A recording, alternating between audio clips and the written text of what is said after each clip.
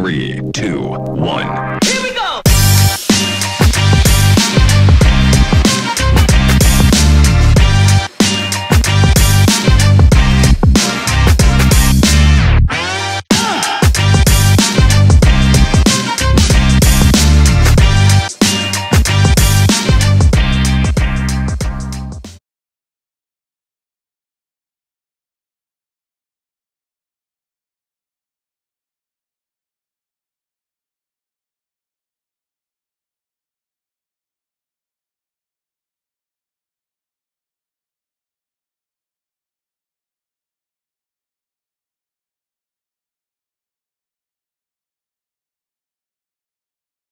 Good evening, everyone, and welcome back to a wonderful episode of 15 Minutes of Fame with my favorite person in the world, my Aunt Deborah H. Johnson. Welcome to the show. Hey, thank you. It's good to be here. How fabulous is this? Oh my gosh. I love it, love it, love it. Thank you so much for taking out the time. Audience members, she is an accomplished author, entrepreneur, and minister, and she found time for my little show to share with us her knowledge about helping people with mental illness, helping people with structuring their children during a wonderful career path for sports, dance, or any of the like. Welcome to the show. Please help us. We need you, Deborah Johnson. Thank you so much. So where are you? Where are you? Tell everybody where you're from, what you do, Oh my gosh, I am from Columbus, Ohio. I live in Powell, Ohio, which is a suburb of Columbus. I have lived here. I'm a native of Ohio, but I have lived here in Columbus for 30 years. Gosh, I can't believe that, 30 years. I came here for 2 years and I loved it and stayed. So I'm grateful to be here. This is just an exciting time for us to be able to share. So I'm looking forward to it.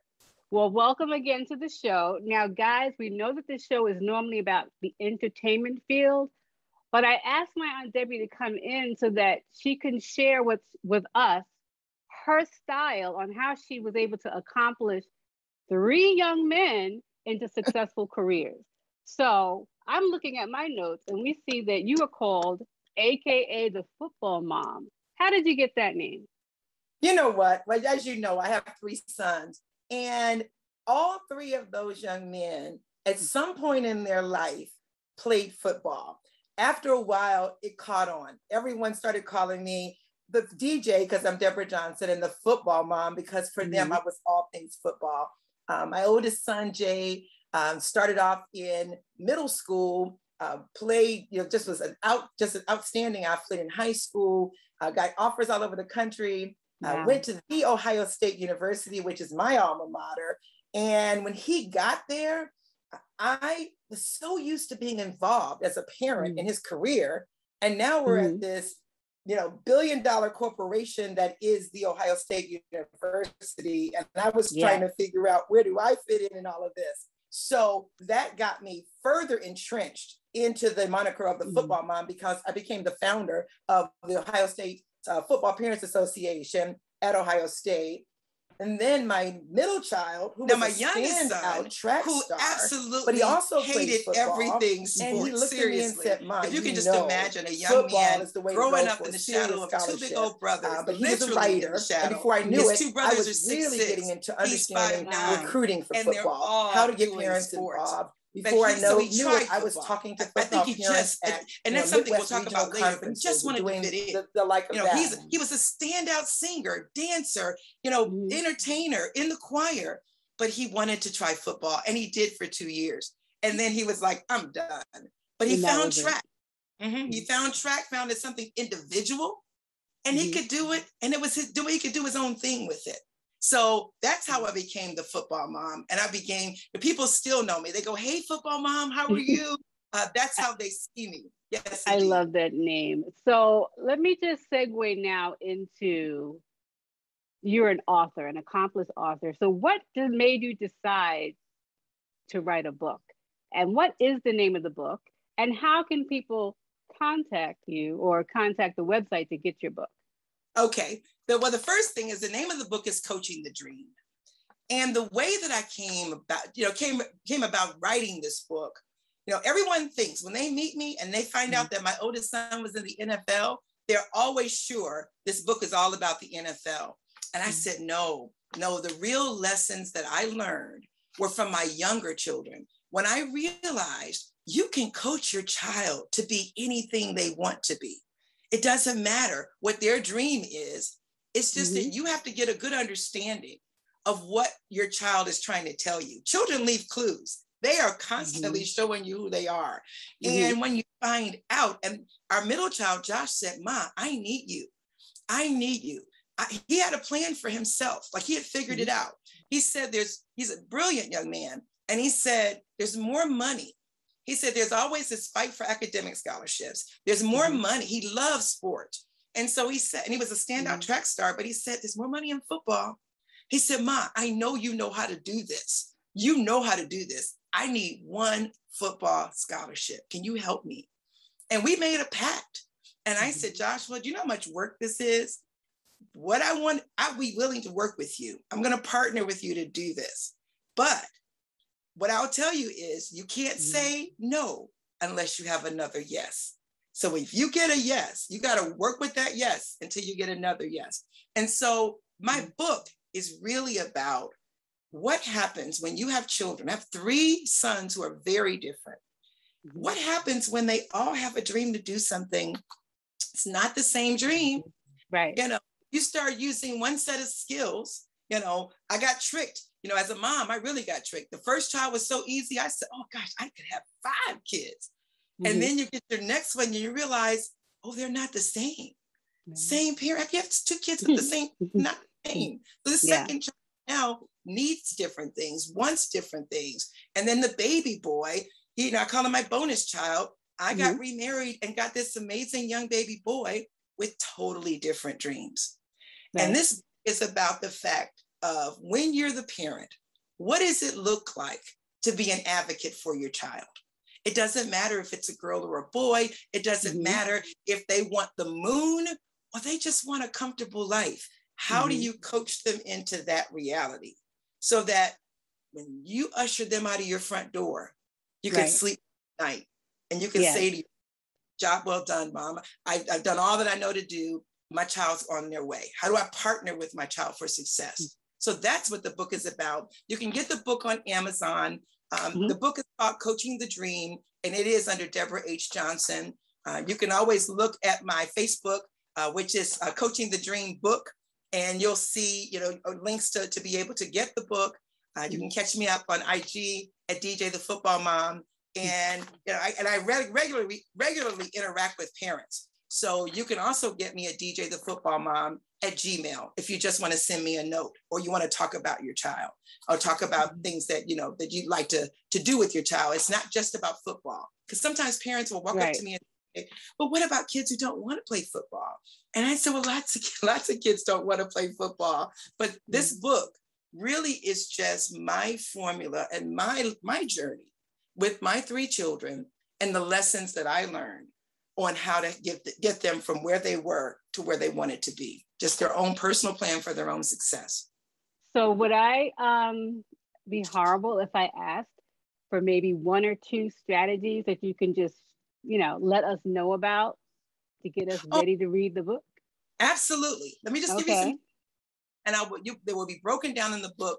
But I tell parents, and I mean this in all sincerity, you are your child's advocate. When you hear coach, you think about the people who are surrounding that person, but the coach is not a fan. And if they're a fan in that they are caring for the team, they want to root the team on, but at the end of the day, they are watching, they're hovering, they're making sure that they're there. They're an ally. They're saying, I'm your best friend in this process. I'm going to show you where you're stepping wrong. I'm going to be the person you don't even want to talk to. Everybody knows what it is. You know about coaching people.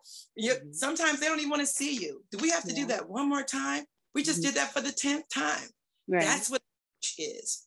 So you can't be your child's best friend and their coach. You can be their coach. And when you read that chapter about being an advocate for your child, the big takeaway I want you to take away from my book is nobody cares about your child more than you do. Trust your gut. This is your child. Nobody will and nobody should care about your child more than you do, except for the Lord Almighty. You are your child's biggest advocate, and they give you clues, and you can see things that other people can't see. You know when your child's going to be really good when nobody believes in them but you, and you're the person then that can be that big voice in their ear. Let me ask you right there. You said something. You want to be there for them and believe in them because not everybody will. What do you suggest we do for kids that are on the fence? They're talented, but they just kind of don't have it to make it. And as a parent, you recognize it. You're saying, okay, maybe they need to strengthen this. Maybe they need to study more. Maybe they need to do this. How do you keep them inspired while still pushing them ahead without hurting feelings, without, you know what I mean? Oh, How exactly. do you do that? Keeping them inspired and letting them know, well, let me let you tell it. I'm not going to tell the story. You explain what I tell you is your child has to draw their own conclusions with your coaching. It takes the right amount of coaching for your child to finally have to face, say for instance, and especially when your children are young, they will say, you know, your child has 2 left feet. You can't even imagine them being a gymnast, say, but they're sure they want to be a gymnast. You've already been told that your child's in the 98th percentile. They're going to be 6'5". This is a girl that's going to be 6 feet tall. She's probably not going to be a gymnast. But you just ask them, well, what are the qualifications for gymnasts? Like, what's the typical gymnast profile? And they'll say, well, I don't know. I just like watching the Olympics. And I said, well, why don't we look into that? Why don't you go and do some research and let's talk about what it'll take so we can see what we need to do. So then the child, they starts to research things. Pretty soon they start drawing their own conclusions about certain things. But you have to challenge them. You never know. Children bloom at different times. So what we might be seeing one moment may not be true for next year. So we might be thinking, my child that went to the NFL was a horrible player when he was in middle school. His arms were too long. He's uncoordinated because he was growing so fast. His knees were hurting, all the things that happen when a person's going to be 6'6". At that point, you know, you're not thinking about them being in the NFL. You're just hoping they enjoy the game. Sure. But overnight, it seemed 2 years later, he's in 10th grade and he's over 6 feet tall. And all of a sudden he's coming into his stride. And before you know it, he's starting. So you never know where they're going to be. You have to be honest with your child. You don't have to break their spirit, but what you have to do, if they're insistent, then walk it out with them. Say, okay, let's go do it. But after they've done it a while and they're not having that success and they're putting forth their absolute best effort, you have to sit down and say, hey, let's regroup here. Let's think of, is this going to be the best strategy for moving forward? What other things are you interested in?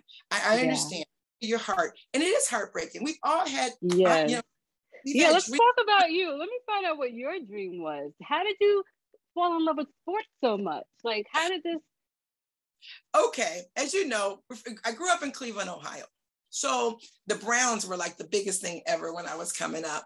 And I loved watching sports. And my mom, believe it or not, loved watching sports, baseball, football. Most of the time, she didn't even understand football. She said she just loved watching them run with that ball. And so I would sit and watch with my mom. I go to the games with my sisters. I go to baseball games. And I just had a natural love for watching people work together and succeed at that. I love the cheering. I love how it brought a whole community together. It brought our whole family together when the boys started really excelling. All of a sudden, we're getting together to go to games. All of a sudden, we're on the phone talking. I just saw Jay on TV. I just saw this. It brings your whole family together. So for me, sports was a way for not just for what was happening on the field, but all the stuff that was happening with the family and off the field. What happens in a community who rallies behind something. That's awesome. I never thought of it that way. I was never a sports person, But you Yeah, guys got me into it between, going to Jay's games and all. So let's absolutely. talk about burnout, because that's a lot. I mean, like you said, it's a community event, so there's a lot of pressure. People, are you going to the game? Are you doing this? You better win. You better win. So Yeah. let's talk about the burnout of it all and how to handle that. Let me Because tell we have you, a lot of that in dance too. it, it's a lot of that in anything where a light's being shown on you. So Yeah. when you someplace and you're being elevated, I tell parents, make sure your kid knows what they're signing up for. When a parent comes to me sometimes and they'll say, my child is worn out. I can't, kids get death threats in big sports, Oh, football, wow. basketball, when people are riding on it. Just imagine, people are gambling on sports. So wait, I want to, that's what?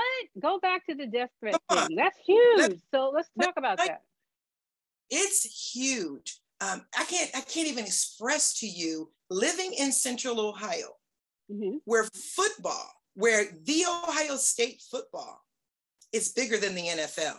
Seriously. Oh, wow. Kids are born growing up wanting to be a Buckeye. We have people who graduated from other schools, but are head to toe Buckeye. They never missed a game. We'll talk to people and they'll say they haven't missed a game since the 1960s. Okay. So their joy is every Saturday during football season for this winning team. And if your child happens to be the child who misses a tackle, who drops the ball, that means the difference between a national championship, a Big Ten championship, us going to the next level. People are angry. People are fanatics. That's where fan comes from. People are fanatical, not in just the way that they dress from head to toe, but they absolutely believe sometimes that you owe them something. Sometimes I've had to back people up and I'll say, oh my gosh, no, where did you play? Well, I didn't play anywhere. Exactly. It's tough. These are kids. I'll have to keep saying, they're 19 years old. They're 18 years old. The stress of it all. But not only that, there's a young person, and I know you've seen it in dance, where the young person in their heart is just going, I don't want to let anybody down. I don't want to let my mom down. I don't want to let my dad down. I don't want to let my community down, my team down. But they might be having a bad day. What people don't understand is we often objectify people, not just athletes, but people by what they do. So they say, Dawn has a dance company. She's a dancer. And so when somebody says something else about you, like maybe they'll find out you can sing and they'll say, really? Dawn? She's a dancer. Because they don't realize that dancers might be good at finance. Dancers might be able to drive race cars. Just because, and the other side of it, regardless of your success, you still got to pay your bills. You still get the flu. You still have people that die. You still have to mow your grass or pay somebody to do it. You still are in car accidents. You get in traffic jams. You don't make it someplace. That's where the stress comes from. So now you have this major world on your shoulder and this need to succeed. And maybe it's on the day that you just got a diagnosis about your mom that she's very ill. But people are still expecting you to get out there and do what you need to do. Young people, romance, when kids are in their, early 20s, late teens, real serious. They have a major breakup with their girlfriend or boyfriend. I used to ask my oldest son, you don't ever date anybody? He says, Mom, I don't need anybody in my head when I'm trying. It's a lot of stress. Yeah. Now you're trying to manage that.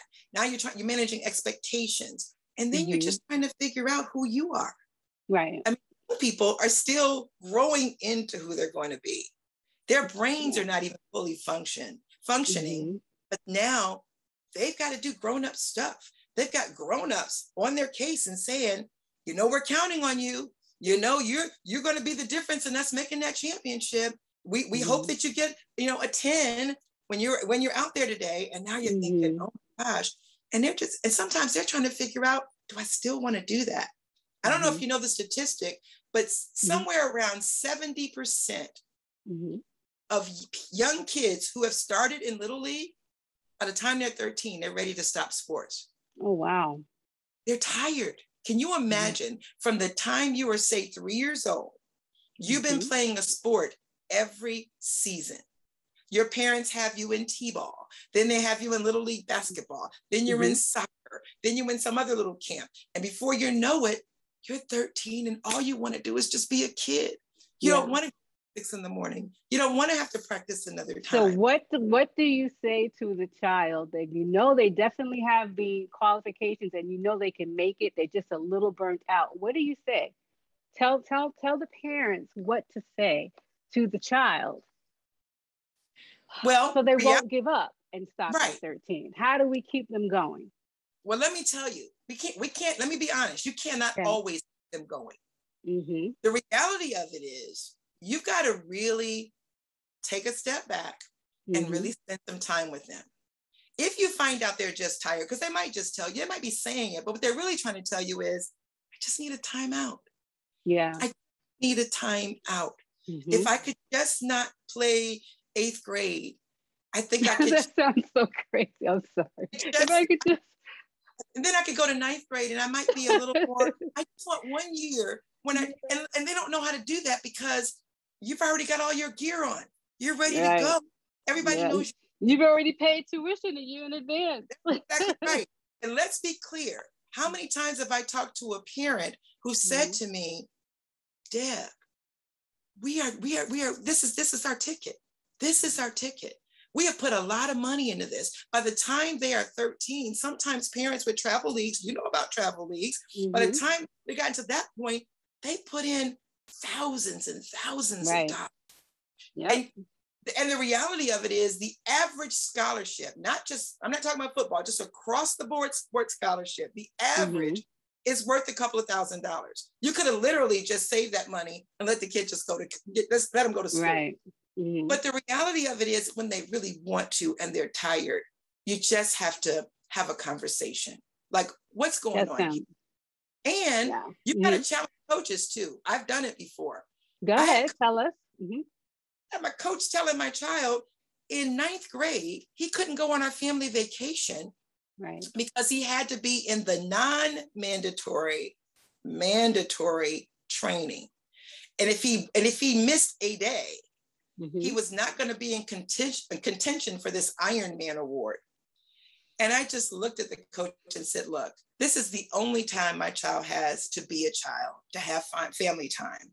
And guess what? It's going to be okay if he doesn't get the Ironman award. But this is the only time we have with our child for the summer. He is taking off. We are going on vacation. And he said, well, he won't start. And I said, well, who do you have starting? I don't know, but it's not going to be him. And I said, well, okay, that's fine. He did start that season because he was a standout player. But the reality of it is you have to sometimes make an unpopular stand, even with your child. Sometimes when you see that they are really tired or let me tell you, parents, I just want to stop right here. Never, ever, ever let your child play hurt.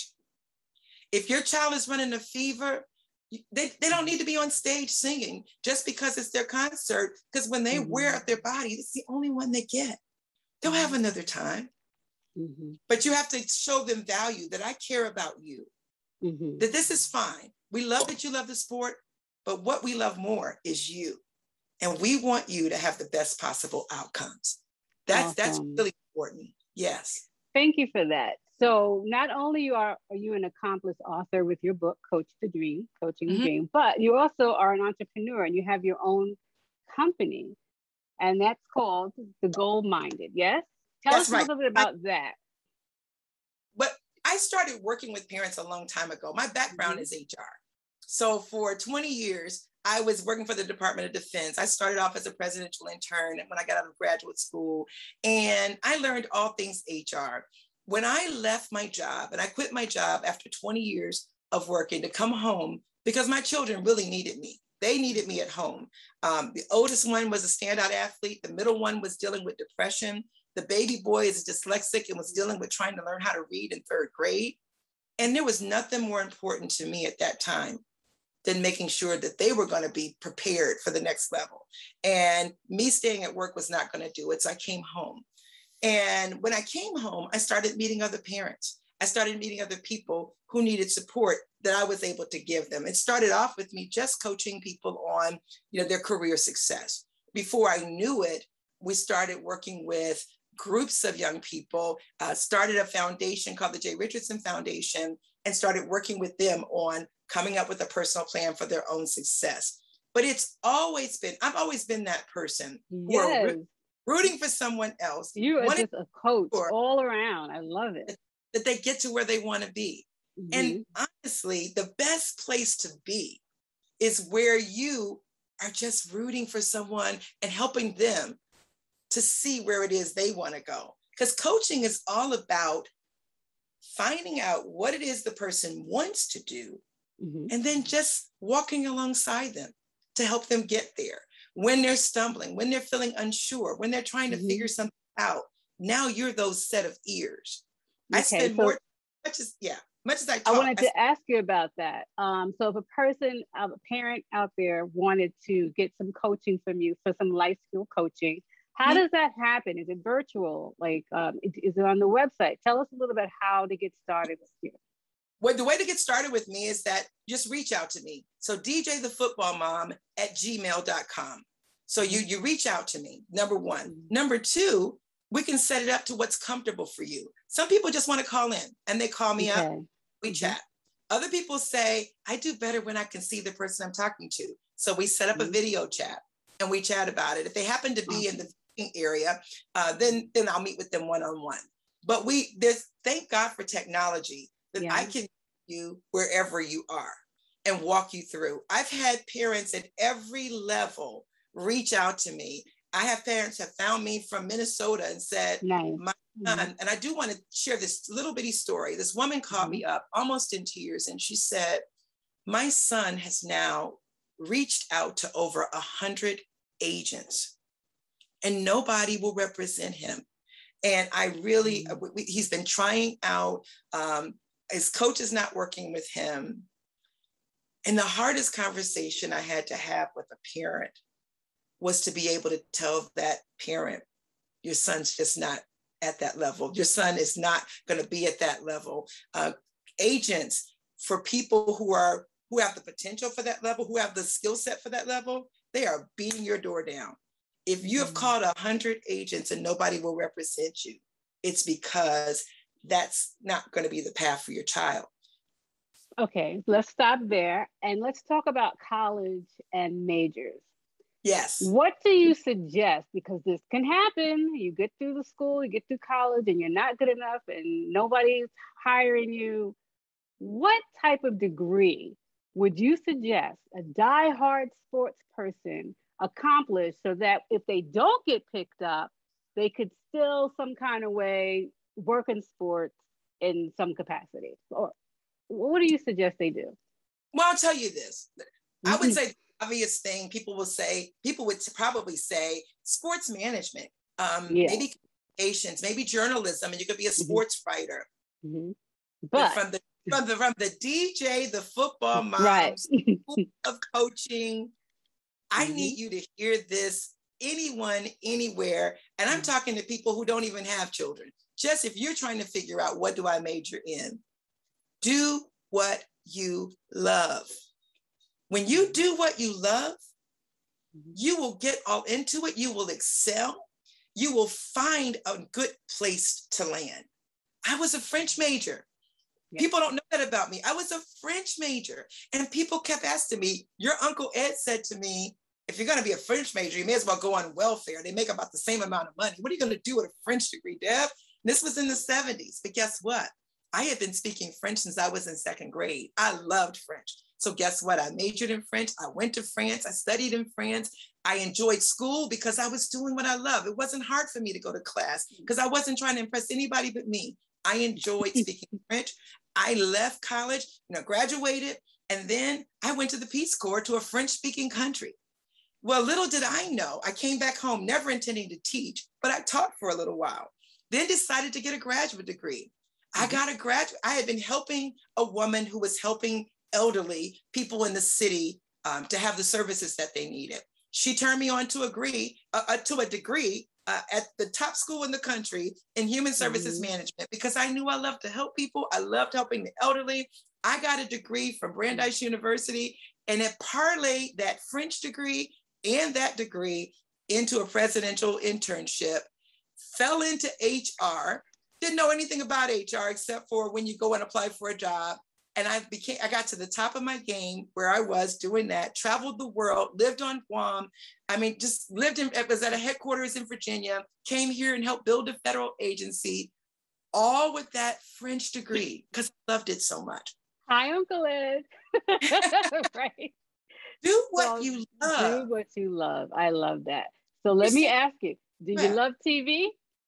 I love TV. Oh my gosh. That's what we're about to get into right now. My Aunt Deb has been on so many TV shows. We're about to share this with you now. Before I do, go ahead. I want to tell you something that you don't know probably. Uh-oh. Go ahead. Go ahead. That your Aunt Deb started in her first television show in high school. Oh. I was a regular on a show called Youth and the Law.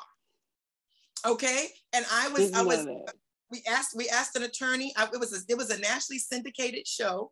And that's my football mom stuff you're looking at. So these are parents that became my buddies. Oh my gosh. This is the joy of getting behind your child with whatever they're doing. It comes with another group of parents who are doing the same thing. And you get to have a bond where you don't have to know everything. If you don't know it, another parent knows it. When one is down, the other one's picking you up. That's a wonderful thing. Okay. And what's this? So here's your TV show thing here. What is this one? Gosh, I had the joy. I'm a member of the Professional Football Players Mothers Association, which is a fabulous organization for NFL moms who are dedicated to not only helping other NFL moms, but all moms whose children are playing football and helping them to find their way. So we have gotten to, through our sons, the pinnacle of being a football person. When your kid gets to the NFL, that's as high as they can go. And it comes with its own set of issues and whatnot. And you finally have a support group. Well, when I got there, I found out that Eddie George, who you see sitting down from me, his wife Taj is sitting next to me, and that's Dr. Oz. He was helping moms to get in shape. He felt like NFL moms spend so much time supporting their kids, they're not taking care of themselves. And so he partnered with Dr. Oz the first year that show was on, and he had us do an NFL Moms Ultimate Health Challenge. I was the captain for the AFC team. There was another woman, Michelle Green, the captain for the NFC team. And we were going to see who could get in the best shape during the football season. We had 5 months to get in shape with the help of Dr. Oz. I was on the show 4 different times, and I was their overall winner. I lost 52 pounds. I got my blood pressure just almost perfect, he said. My cholesterol was amazing. All this stuff it was just fabulous. But we worked together as moms, and it wasn't just about us. It was about a group of NFL moms who were being vulnerable by showing their weight and their cholesterol and their health to help other moms. 50 million people watched that show. Wow. And we were do that, and we were pretty excited about that. Okay, now let's take us. Oh, here you are on another TV show. Oh my gosh. The talk. I was the Campbell Soup's mom to help people help women address their health. Can I stop for 1 second? Look how beautiful you are. Oh, Aunt Debbie. Okay, go ahead. Oh my gosh. Oh, I love that. This is the joy of family, right? Well, in this picture, it was right before I went on the talk. I was meeting with Holly Robinson Peete right before the Super Bowl, the week before the Super Bowl, and I was sharing recipes and tips on how you could have fun at the Super Bowl and keep it healthy, and to really help other moms and women address their heart. Make sure that they knew their numbers, that they knew what their cholesterol was, their blood pressure, their weight, their waistline, so that they could work hard to address their health. It's the #1 killer of women, and it kills 10 times more women than any other disease. So it's a really big deal. So that was me during our Dress Your Heart campaign. Okay, and where are we here? If you see me there, that's Joe Paterno. And I was at Penn State with our professional football players, football moms. And we were up there because we were going to be playing football in Orange County, California, against the NBA moms, against Shaq's moms. Oh, that's so much fun. Moms. And we were up there to get trained on how to play football. Like, I thought this was just going to be a charity thing, but it wasn't just a charity thing. We had Coach Larry Johnson, who is phenomenal. He is the defensive coordinator at Ohio State. And Larry said, I don't lose in anything. He gave us a playbook. Parents, you got to have a playbook. He gave us a playbook with all these different plays we had to learn. It was like 20 different plays that we had to learn from May until July. So when we got to Orange County, we were going to make sure we were going to beat the NBA moms. We beat them 14-0. They were not prepared. Wow. They were not prepared for us. Okay, where is this? Oh my gosh, this is me and oh my gosh, this Jan Baker, Coach Tressel. We were on NBC's show that day talking about, it was Mother's Day. It was the first Mother's Day that I was an OSU mom. So two OSU moms on the Mindy Dreyer show with Coach Tressel, who had the #1 recruiting class in the country. He recruited Jay, and we were on there talking about what it meant to be football moms, how special Mother's Day was when you're a football mom. It was a lot of fun. Oh my gosh, we had so much fun. Famous. Okay, so now let's see what else we have. What's this? That's you. Me. Oh gosh. Joshua. And that's your Joshua. Oh, hey Josh. Yeah, Joshua was a scholar athlete at Kansas, and Joshua is really the catalyst for the story that I wrote in Coaching the Dream. Joshua was no joke about his dream. He said, Ma, I just want to write, but school costs a lot of money. I said, well, then consider football your part-time job. And that's exactly what happened. He was battling depression. He worked through his depression in college. He was able to excel at writing. He fell in love with English, was an English major, and was a scholar athlete. So it's not always just about what's happening on the field. Yes. To have a plan. His plan was to do this off the field. So that was a big deal. That was a real big deal. Oh, this is one of the fun moments. That is Eddie George, the Heisman Trophy winning Eddie George. And Eddie and I went to the Super Bowl, and we interviewed with about, 20 different stations, including John Thompson, talking about Campbell's program about addressing your health. And he was there to interview with me, and because he has a wonderful organization to help people to address their health. It's near and dear to his heart. He's an amazing man. And I just felt honored to be there with him doing what I was doing. Of course. I want to talk about the addressing the health too. Like what, you raised 3 boys, 3 big boys. Big right? boys. All athletes. All athletes. Talk to us a little bit about their daily, food supply, not food supply, but their menu. Like, how did you manage all of that and talk about that a little bit? Well, I just remember one funny story when my mom came and watched the children while I was traveling from my job. And she called me up and she said, Deb, Jay just ate a slab and a half of ribs. Do you stop him at some point? And I started to laugh. I said, Ma, he's in a growth spurt. You just got to let him eat. But nutrition. Let's talk about nutrition though with that. So let's talk about how you have the balance. Serious balance. When your child is in a major growth spurt, sometimes they just need to eat. So you have to have things available for them to eat. You keep fruit, you keep all kinds of veggies. Let me tell you this, you teach them how to cook. Every single one of our children. Hi, Uncle Glenn. That's right. And between the two of us, we taught them how to cook. Is when they were old enough to open up the refrigerator, we would have a bowl of cereal with a glass of milk. They could open it up and pour it in. That was a subtle message to help them to understand that you're in charge of your health as well. If you're hungry, can fix yourself something to eat. Then you keep things available. If you don't want them to eat a lot of junk, don't buy a lot of junk. They're going to eat whatever's there. That's just what young people do. You have to also have to find what they like. You know, if you know broccoli's good, but every time they eat it, they just won't eat it. Maybe they don't like broccoli. Maybe broccoli's not even their food of choice or something good for them. Find a veggie that works. Test out things. The rule in our house was you've got to try it once. Unless we know for sure you're allergic. But if you try it once and you look at me in the eye and say, I don't even like that, you never have to do that again. We'll find another substitute.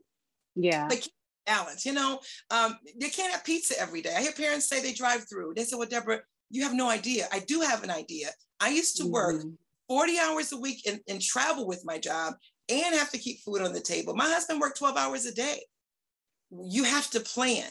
Sometimes you have to plan on the weekends. You get them involved. You take them to the grocery store. You help them pick out what they like. You make it easy for them so that they can just pop it in. You know, slicing them up already have it marinating. Show them how you can just do this. With microwaves, you can do all kinds of stuff. But a lot of sodium is not good. You know, natural is better. Whole foods are better. But if they know once a week, we're going to have fun. We're going to eat the thing that we absolutely enjoy. They'll work with the other stuff. But you have to keep balance with that. Now, I want to go back to the recruitment and the young lady that came to you and could not find an agent. Yeah. Talk to me about becoming what is it called when they're just an independent person? And how do they go about doing that? And how do you coach them into properly doing, I guess in dance it's called auditions, but I don't know what it's called in your world.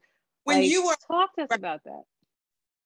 When you identify that your child has the potential to really go far, and you'll know it. I mean, it'll hit you one day. You'll see. Either people will keep walking up to you like they used to do to me, and you realize, okay, my child has something here. You start doing your research. Do not wait for people to come to you. I think the mistake that parents make is they'll say, oh my God, my child is really talented. My coach says he's really good. And so they think the coach will do it all. And guess what? They're being paid, the coaches, to coach that team. They're being paid to win games. If they happen to promote your child, so be it. But don't let that be, because so many parents, and I just literally have been in tears when I meet a kid who's so talented. And I said, well, why didn't you call this coach? She said, I didn't even realize all those letters were there. I was waiting for his coach. They'll say, wasn't that the coach's job? No, it's your job. If your child, I met with a family and it was senior year and they were still waiting for a big break and it hadn't happened. And I looked at the young man and I said, was any coach paid any attention to you? And he said, well, yeah, there was a coach at a school not far away from us that was really looking at him. I said, well, what happened? He said, well, he said that they were really interested, but he was interested in a bigger school that was not going to come his way. He didn't have the frame for that bigger school. I said, well, why don't you give him a call? Why don't you tell him, I'm thinking back to the conversation we had last year, and I could really see myself playing there. So let me, I hear what you're saying. So there are no rules. You are allowed to contact the coach. It's not like, okay. In fact, see, the coach, when the coach can't contact the child, like they may not be able to initiate a call, but this is what I want to get across. There are no NCAA rules for how you manage your child to connect with the school. I tell parents, if you are going on your vacation, and this is for anything, but not just for sports, but if you're going on vacation and you're passing a number of schools along the way, stop in. Let them see what a campus looks like. Let them see what a big one looks like as opposed to a smaller one. If there's somebody around, see if they can give you a quick tour. Let them get a sense for it, because that starts the process. But seriously, if your child says, boy, I'd love to go there, Go meet with the coach. You know how many coaches I have met with on behalf of my middle child in particular? We would just go. When Jay was starting to look at schools, I would take kids along with me. So if we were driving up to Michigan State, I took girls as well as boys. I said, you know, what they have your major there too. Why don't you come go? We went all the way up to Michigan State, then Michigan. We would just go along. Whenever we go to a school, we take another young man or young woman along with us and ask questions. You can ask all kinds of questions. This is your child. Do your research, just like you would do for a job. Do your research. Find out if they have your major. Sometimes your kids fall in love with the school, but they don't even have their major. Don't settle.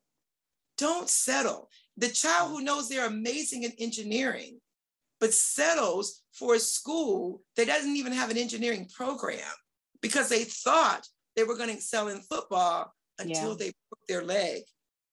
And now they can't play. Or they had the second concussion and now they can't play. Now they're at a school that they don't even like and they don't even have their major. Yeah. Okay. Do your research. And this is all the stuff you go, when your meetings, when you have your parent coaching meetings, these are the things that you go through. What I do is I craft a personal plan for their success. Great. It's not about the schools I'm interested in. It's a personal plan based on their child's skill sets, their desires. Maybe sometimes it's geographical. They'll say, you know what? He doesn't want to go out of the state or not past another state. Can you help us with that? We don't even know how to write a letter. I created a resume for Joshua. I took the coolest picture ever. Joshua had a 43-inch vertical. He's just a madman jumping, right? He was jumping over the pile and a photographer caught him blocking a field goal way above. It looked like it was superimposed, but it was right there. We put that on a resume. We put his brother's NFL accomplishments because I told Josh, don't take this as a slam or being compared. They'll probably believe if your brother went to the NFL, it's probably genetic. They'll look at you.